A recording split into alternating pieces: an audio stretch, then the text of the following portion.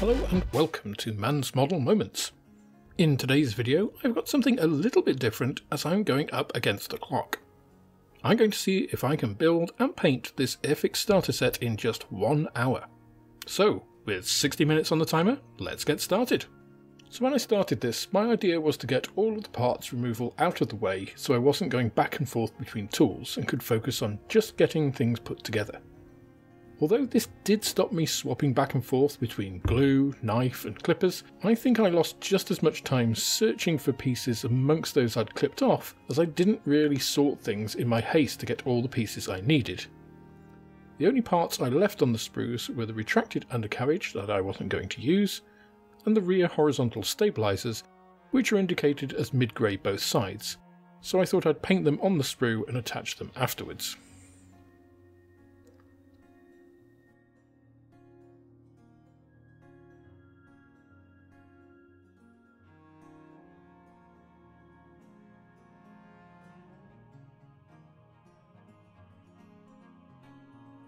With just under 8 minutes gone, at this point I was feeling quietly confident.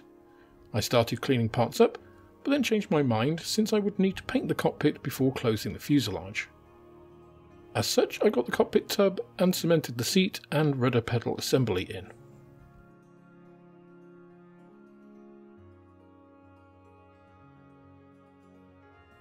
As this was the first time I'd ever made this kit, I wasn't used to its idiosyncrasies, and it took me about 3 minutes to work out the correct alignment for the control column and get that seated.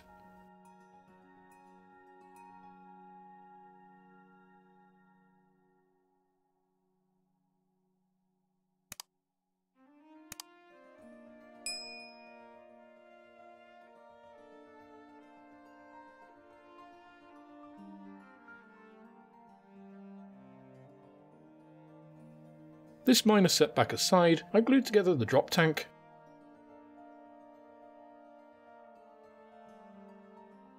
and put the main exhaust insert into the starboard fuselage,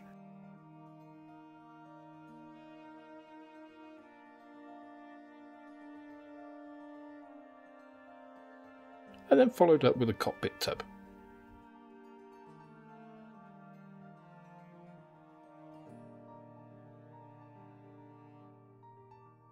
Putting that aside, I decided to get the spinner glued up, though I did waste some time working out which way round it was seated.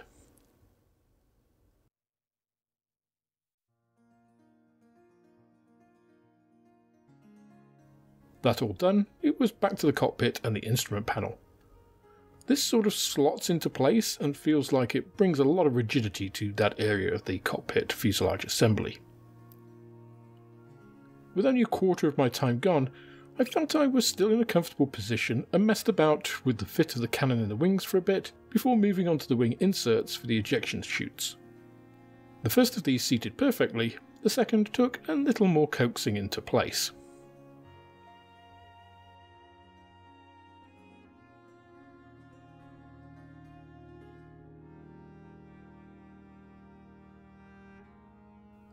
I then drilled out the holes for the upper wing fairings and managed in my clumsiness to break the lower wing assembly in the process. After a quick examination, I concluded this wasn't terminal and soldiered on.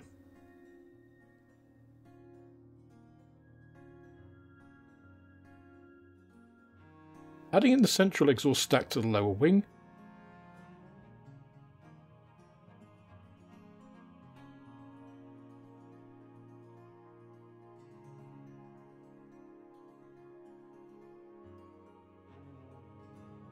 I then went on to fitting the cannon. This was fiddly, but relatively straightforward.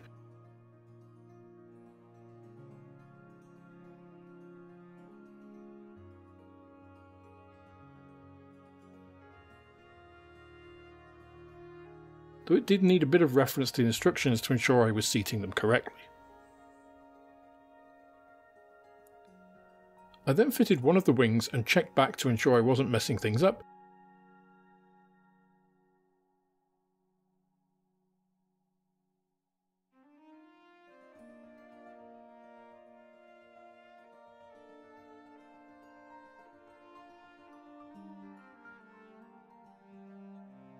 before adding the other. Fortunately, my clumsiness hadn't done anything irreparable.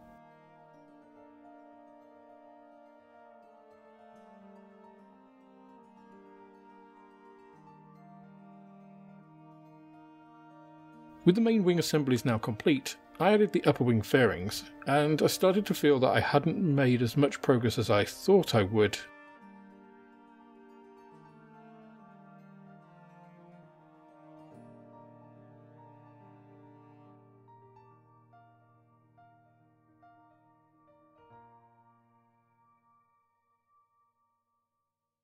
I needed to get the cockpit painted, so I gave the interior a good overall coat of RLM74 and also did the wheel wells and the front engine piece.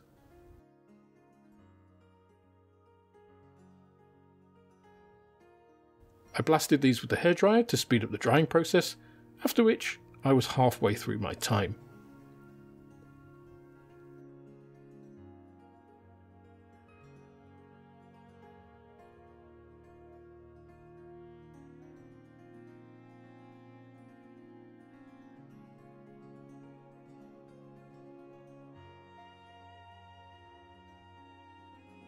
I moved on to the front engine and prop assembly, cleaning these up and cementing the cooling fan on the prop, and then this to the fuselage piece.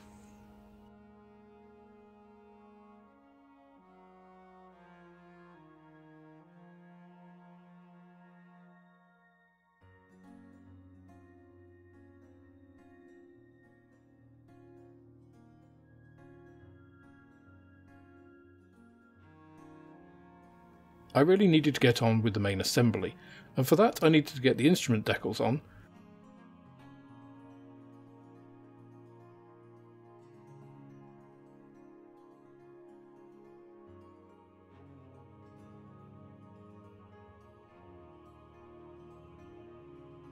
so I had these soaking whilst I made the drop tank rack assembly,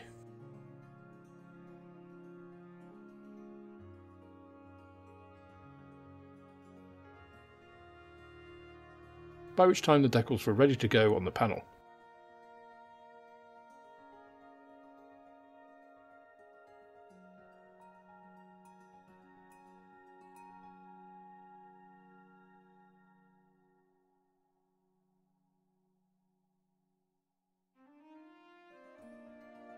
With the instrument decals on, I could close up the fuselage halves, as I was rapidly running out of time.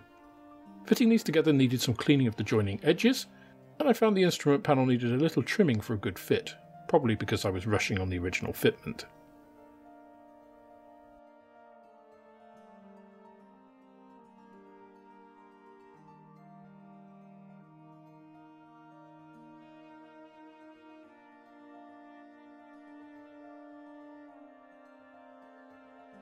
Cementing the fuselage together, I found I hadn't trimmed the lower joining gates properly, so needed to shave these off for a good fit.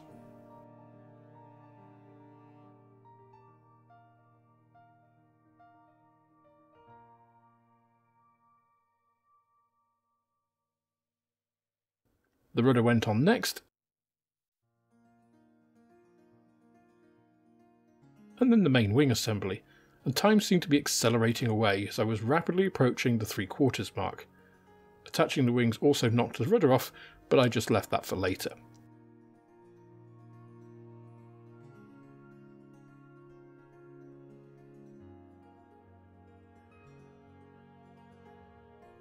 Next up was the front engine assembly to help with holding the rather fragile front of the fuselage together.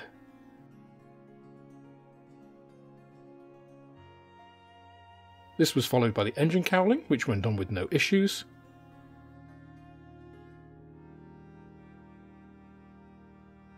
But fitting the machine gun section of the fuselage was a bit more tricky, and I spent a couple of minutes that I really couldn't afford at this point, getting it to sit properly.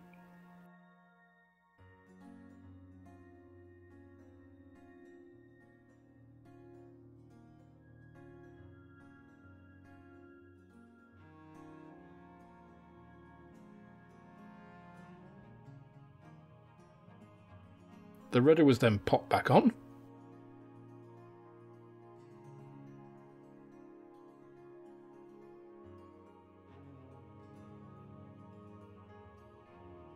And then I addressed the pilot's back armour and brace.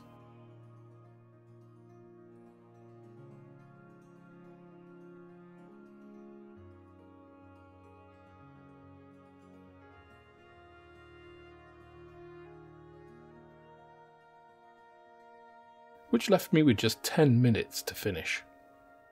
I sprayed RLM76 over the lower surfaces and the fuselage sides,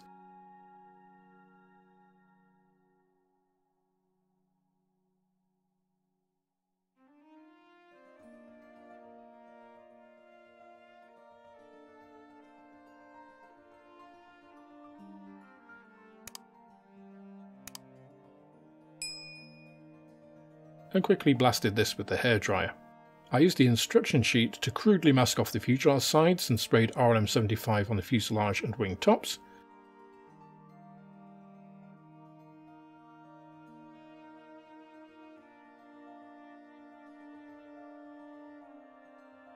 And both sides of the rear horizontal stabilisers. Again, I used the hairdryer as I was down to just 5 minutes now.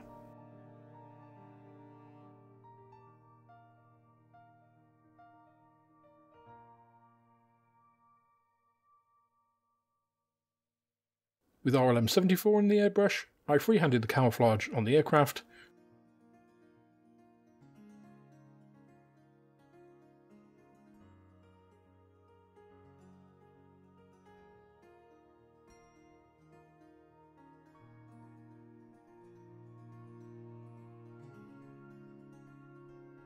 leaving me just a minute to attach the horizontal stabilisers.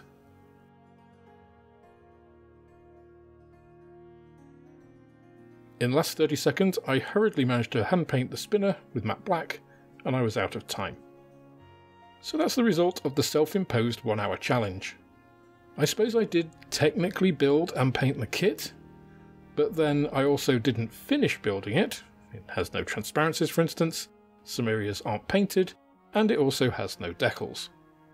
Now, I can see there are definitely some areas where I could have been more efficient with my time in retrospect. For example, I should have ignored the drop tank assembly, gone for the undercarriage up option, and forgone the decals in the cockpit. That would have allowed me to just build the entire kit before painting. I also think if I'd laid out the parts more methodically when cutting off the sprues, that would have saved a few minutes too. Overall though, while it's technically possible to build a model in an hour, it's definitely not recommended. It is surprisingly stressful pitting yourself against the clock in this way, which leads to mistakes that eat up time that compound the issue. The end result is definitely going to be disappointing, and it's not the reason we actually model. So overall, it's a really bad idea for any other reason than demonstrating that, or as a personal challenge. Now before I go, let me send a huge thank you to the over 8,500 of you who are currently subscribed, and to my amazing patrons and channel members. A big shout out to Pete, who was the first winner of my monthly membership giveaway of the Mighty Sight glasses. The March giveaway is the Airfix Vintage Classic Commonwealth Boomerang Kit, and any members or patrons subscribed in March will also receive double entry tickets for membership in the April giveaway, which is the Mammoth 1/32nd scale Revell Eurofighter Typhoon. Entry into these giveaways is automatic for any level of membership on Patreon or YouTube, so if you fancy yourself with a chance of winning, plus access to my private Discord group, some behind the scenes sneak peeks, and extra videos and merch, get yourself signed up. If you're not subscribed to the channel yet, I really would appreciate it if you did. As with most channels, most viewers aren't subscribed, but it's free and really helps me out. So go on, give it a click.